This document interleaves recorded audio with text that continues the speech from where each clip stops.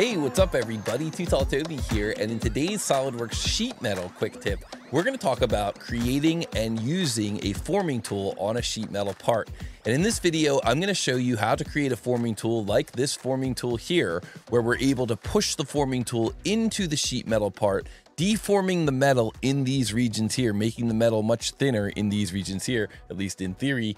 And we're going to show how to add that forming tool to the design library so you can drag and drop it and add it to your parts.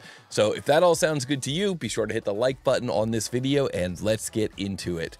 Now, one thing to note about forming tool features is that generally speaking in 3D CAD, these features do not show in the flat pattern, or at least do not show in their deformed state. You can see here that when we're creating a forming tool feature in SolidWorks, it just remains in its forming tool state in the flat pattern. And that means that there are some special considerations that need to take place when you're creating a drawing of this part. But we're not going to talk about drawings today. We're just going to focus on the 3D model. And whenever I create one of these videos, I always think it's good when my students or the people that are watching the video can follow along with. So if you want to follow along with here, what you can do is you can start out by creating a new part in millimeters, going to the front plane and beginning a sketch, and then creating a rectangle with the dimensions 50 by 150. Then what you can do is you can hit escape and take this line here and make it midpoint to the origin. And then finally, you can take this lower line here and you can say that you want that line to be for construction. So if you're trying to follow along with and you want to make one of these forming tools and actually use it before the end of the video, this is what your first sketch should look like. And if you're just getting into the world of sheet metal, I want to remind everybody that we are teaching a sheet metal training class. Actually, next week, we're going to be teaching that sheet metal training class. It's over a web meeting with me. And so you're able to ask me questions throughout that training class. You get a training manual and you get to learn all the fundamentals of SolidWorks sheet metal. So if that's something that sounds interesting to you, you can take a look down below in the description. I've got a link to that training class and all the information regarding the scheduling and how to take that class. So hopefully that gave you enough time to get this first sketch in place. And now we're going to go to our sheet metal tab and we're going to choose base flange / tab. And once we choose base flange tab, we can see that we can bring this out to a depth of 200 millimeters. And if you look down below here, below where the depth of that base flange tab is, we've got our wall thickness and our inside bend radius. We're going to make the wall thickness 3. We're going to make the inside bend radius 5. 3 millimeters wall thickness, 5 millimeters inside bend radius. We hit the green check mark, and there we go. That is going to become our landing part for this sheet metal forming tool.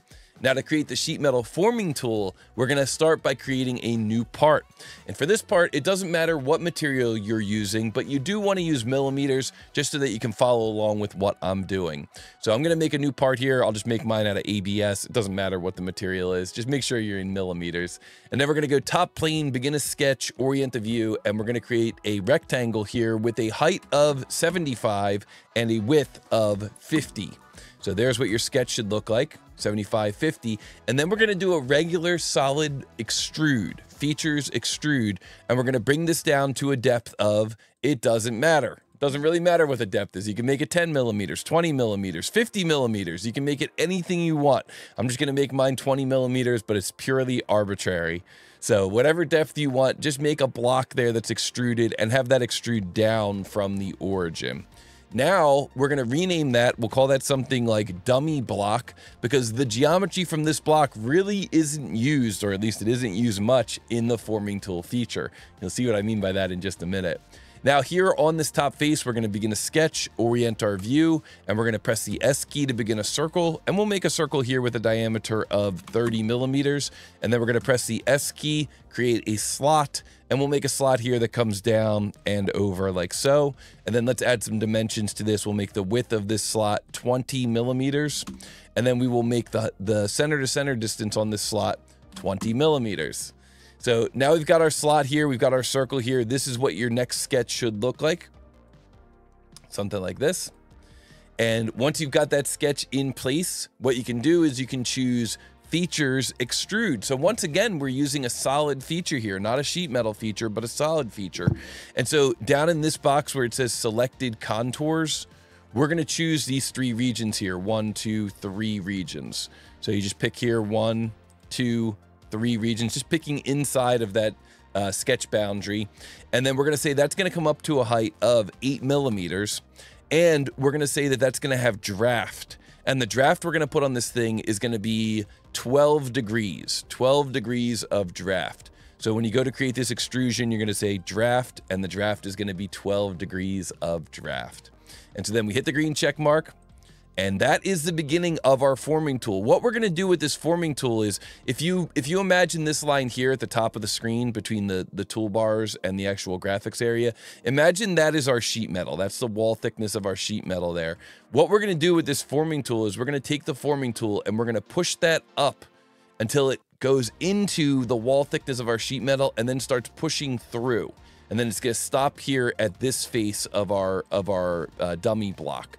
So we have the sheet metal forming tool, we push that up, we hit the sheet metal face, we push it up through. And so what we're gonna end up with is a sheet metal shape that originally the wall thickness looked like this. Now it's gonna be pushed up and over and down like this. It's gonna be pushed up and over and down like this. So anything we do on the outside of our sheet metal forming tool is gonna become geometry that exists on the inside of our actual sheet metal part. So you want to keep that in mind when you're defining your radii for this new part. So for example, this radius here, we just kind of want that to be something large. So we'll say fillet, and we'll say we want this fillet here to be, let's say 15 millimeters. So 15 millimeters there for that fillet. Just something that's a little bit on the large side to make that transition look nice and smooth. So we hit the green check mark. But then this fillet down here should be 8 millimeters. And the reason we know that that should be 8 millimeters is because our wall thickness for our sheet metal part, our wall thickness is 3 millimeters, and our inside bend radius is 5 millimeters. So this radius here is 5 millimeters. So therefore this radius here should be 8 millimeters, 8 millimeters. So when you're making your forming tools, you want to keep in mind what's the radius of the sheet metal, what's the wall thickness of the sheet metal, and you should be kind of close to what that math would work out to be. It doesn't always have to exactly match our rules for sheet metal because we're already dealing with a lot of material deformation and thinning, but it should be pretty close. And if you're not sure, then just use the wall thickness plus the inside bend radius. So the inside bend radius is 5, so therefore this radius on our forming tool should be 8 millimeters. So we go to the fillet command, we choose 8 millimeters, and we choose this lower edge. And look at that, that looks pretty good. And then we go to our fillet command again, and then we're gonna make this radius here 5 millimeters, and we'll put this 5 millimeter radius here. That's our inside bend radius for the sheet metal. So 5 millimeters running around the top. So then we hit the green check mark again, and oh yeah, this part's looking pretty good. And so now what we could do is we can choose to remove some geometry from this face. Now, what does that mean exactly, remove the geometry from this face? Well, when we add the forming tool, we want to notch out a hole here for our keyway. We want to kind of notch out a hole here so that we've got, a place where this thing can actually hang on the wall. The idea here is that we would put a screw through here, the screw would go into the wall, and then this thing would be able just to kind of like set upon those screws. So it's going to end up coming down there. So the way that we tell SolidWorks to remove that face is we create what's called a split line. So we pick this face here, begin a sketch, orient our view, S key, circle, create a circle here. Let's make this circle 11 millimeters, and then S key, slot. And we'll make a slot here that comes down like this and comes out like this. And we'll say that the slot has a width of, let's say 6 millimeters. And then we'll say that the center to center on that slot is 9 millimeters. So this sketch for our split line is going to look something like this: 11 millimeters, 6 millimeters for the slot width, 9 millimeters for the depth of that slot. And then what we'll do is we'll say that we want to create what's called a split line. And the split line command is found here: features, curves, split line. Features, curves, split line. Features, curves, split line. So it's here on our features toolbar, features, and then you come over here to curves, split line. And so we choose the split line command, and then you choose the option over here for projected. And then it says, what face do you want to split? Well, that'll just be this face here. You just pick anywhere on this face here. Now, because our sketch consisted of multiple contours that are overlapping, the split line looks a little bit funky when we finish it. You'll see here that if you look at the split line, we ended up splitting this face and this face and this face. We ended up with a little bit too many faces there. We really just want that to be one single face. Well, one way we could resolve that would be by trimming this sketch here. We could have done a trim there and trimmed out that edge and trimmed this geometry here. But another way that we could do this is by using my favorite command and your favorite command. What is it? What command do you think we're using? Type it down below in the comments if you know what it is. That's right. Insert face delete. The delete face command. Always a clutch command. Always there to help us out in these kinds of situations. So we could say we want to delete just this face here in the middle of that patch. And then we hit the green check mark and yes. That is what we like. So if you love the delete face command, be sure to leave me a comment below. Be sure to hit the like button on this video. But there we go, we deleted that face. And so what that sets us up for is to create a forming tool and also create this cut in the forming tool all in one single command. So now what we need to do is tell SolidWorks that this is a forming tool, and we need to tell SolidWorks where the forming tool should stop pressing into the model. And we need to tell SolidWorks what faces, if any, are going to be removed. You know, if we were just creating like a sheet metal dimple, just like a little bump area that comes up on the sheet metal, then we wouldn't have to select a face to remove. But in this case, we are trying to remove a face. We're trying to cut a face through. So the way that we get this part ready to be a sheet metal forming tool is we go here to sheet metal and we go to the command forming tool, and then SolidWorks says, what face do you want to be the stopping face? And we pick this face here. And then SolidWorks says, what faces do you want to remove? And we pick this face here. And then the final thing that SolidWorks asks for is the insertion point. Now, by default, this is dropped right here. It's a point. You can drag it away here, but there's a point that's just dropped right here on the origin. And that's going to work for us. It's perfect for us. It's right at the center of the forming tool and the center of this hole. However, there may be times when you want that insertion point to be somewhere else. And if that were the case, then what you could do is you can drag that point around. Like maybe instead of this being at the center of this larger hole, we want it at the center here, since that's where the screw is going to end up once we mount this thing on the wall and have it slide down. So maybe it would make more sense to have the insertion point there. Or maybe if the forming tool was like a louver, it would make more sense for the insertion point to be on the corner of the louver. You know, whatever makes the most sense for you, that's where you can put the insertion point.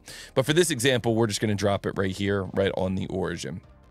So we hit the green check mark, and then SolidWorks does something kind of cool. It goes through and it changes the face color of our forming tool part. And the reason I say this is pretty cool is because in the old days, we had to do this manually, and we had to know exactly what the correct colors were to get the forming tool to work. In the old days, it was a lot more difficult to create a forming tool. And if you ever go into the forming tool folder, so if you go in here to design library, and then you go into the forming tool folder and you look at one of the older forming tools, like some of these older louvers here, if I go to open, you'll see that there's some real interesting decisions that are made to create these forming tools. And it is not exactly an easy process to go through and get these forming tools to work. It certainly was not in the old days. And that's why they look the way they do. They sometimes look very bizarre the way that they're constructed. And it was just different technology, different way of constructing forming tools. It just works a lot easier now in the modern versions of SolidWorks. So you can see SolidWorks went through and it created all the appropriate face colors. It lets us leave the dummy block behind. We don't have to remove the dummy block. And it lets us indicate in the appropriate colors which faces are going to be removed, almost through a wizard tool by using that form tool option. So now what we need to do is we need to save this model, and then we need to add it to a folder. And then there's one final kind of magic step when we add this part to the folder, which I'll show you in just a moment. So first of all, let's save this part. So to keep things very simple here, I'm just going to save this right into my C drive. I'm going to make a new folder called 000 Toby's forming tool. Okay, but you could call this folder whatever you want. You can place it wherever you want, but you want to make sure that you're very comfortable browsing to and finding that folder. So I'm just going to put this right in my C drive, 000 Toby's forming tool, and then we'll call this one keyhole standoff. Keyhole standoff. So we say save, and there we go. There is our forming tool for our sheet metal part. Now, what we can do is we can go back. You can use Control Tab. Control plus Tab is how you get this currently open documents window to show up. You can go back to this part that we made together at the beginning of this video. You can go back to this part here, and then we can go into our design library, and we can choose this icon here. This is the icon to add a new file location. And what we're gonna do is we're gonna point to the folder that we just created, the folder where we saved our forming tool. So we click on this add file location, and in my case, I'm gonna go to my C drive, and I've got a folder here in my C drive called 000 Toby's forming tool. So we'll go in there, and I'm gonna say okay. So you're gonna point to the folder that you just created. You don't have to select anything in here. You just pick the folder and then you pick okay. And so we say okay. And so now what you'll see is that now that we've pointed to that folder here in your design library, you've got a second folder here called Toby's forming tool. So you got your design library, and now you've got this new whole folder here. And look at that, there is your forming tool in that folder. So everything is good, right? Not quite, because you'll see if you drag this file here into your part, SolidWorks says, are you trying to make a derived part? No, I'm not. So you say no, and then it just opens that part. It's like, no, that's not what I want to do. I want to add that part to my sheet metal part. So let me press Control Tab here. So in order to get this to work as a forming tool, we have to remember to click on this folder here, right mouse button on this folder, and say, this is a forming tools folder. And once you do that, that triggers SolidWorks to understand, oh, okay, so when you drag and drop, what you're actually trying to do is push this through the sheet metal part. So we drag and drop this in here now, and now we are happy to see that when we hit the green check mark, SolidWorks is able to push that right through the sheet metal part. If we do it again, if you drag and drop this in, and then before you drop it, if you press Tab, then what SolidWorks will do is it'll flip the direction of that sheet metal feature. So now you see this one is going in the upward direction instead of the downward direction. If you go to drag and drop that in again, you'll notice here that when I go to drag and drop it in, I can control the angle of the forming tool. So I can say I want that to be at 90 degrees.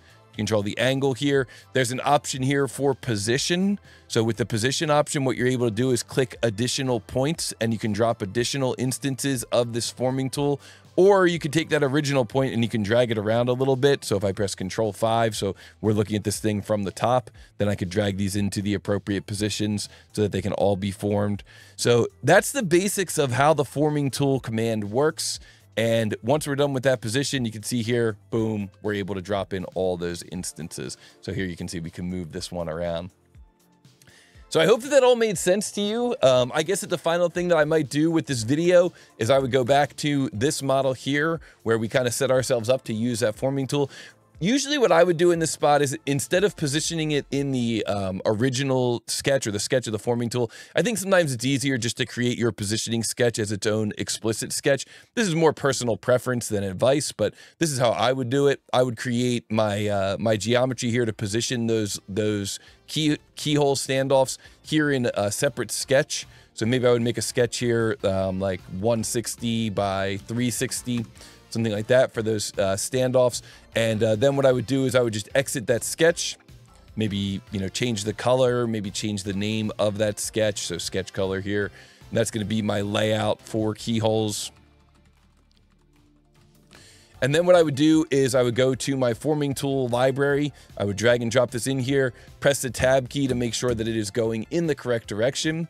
Okay, and then let go, and then I would adjust the angle here if I needed to. That's actually the angle I want it to be, because I'm gonna set this on the wall and then have it kind of slide down onto that keyhole. So then I would go to position, and then all I need to do is just pick this point, this point, this point, and then finally I could right mouse button select and take this original one and just drag and drop it onto that other corner there. And so we hit the green check mark, and boom, there we go. We can hide this layout sketch. And that thing is looking good. That's exactly what I was hoping for from that forming tool. So I hope that you enjoyed this video. If you did, be sure to hit the like button. Be sure to leave me a comment down below. Let me know what you learned from this video. Let me know if I missed anything. And if you like my style of teaching, be sure to take a look at the link down below for the upcoming sheet metal training class, all the information about the schedule for that class and how you can sign up for that class.